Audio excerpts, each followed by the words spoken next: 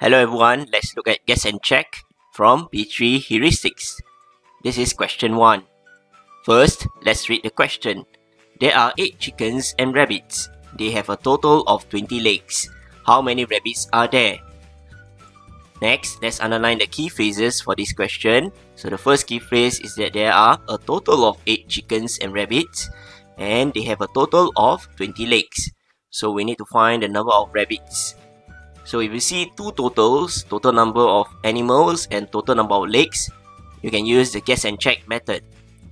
First, draw a table with columns having number of chickens, number of chicken legs, number of rabbits, number of rabbit legs, total number of legs, and check. It is important to have a column for check for the guess and check method. Next, we know that there are 2 legs for each chicken and 4 legs for each rabbit. So because the total number of animals is equals to 8, we start off with 4 chickens and 4 rabbits. We take half of 8 is 4. So with 4 chickens, there will be 4 multiplied by 2, you get 8 chicken legs. For 4 rabbits, 4 multiplied by 4, we get 16 rabbit legs. So the total number of legs for chickens and rabbits will be 8 plus 16, you get 24. And this is wrong because we are looking for 20 legs. Since we are guessing more than the actual number of legs, then we have fewer number of rabbits because rabbits have 2 extra legs than 1 chicken.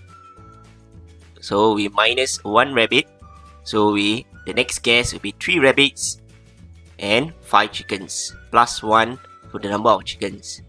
So 5 multiplied by 2 will be 10 chicken legs. And 3 multiplied by 4, we get 12 rabbit legs. So 10 plus 12, we get 22. So you can see that the total number of legs for our guess is getting closer to 20, but it's still wrong.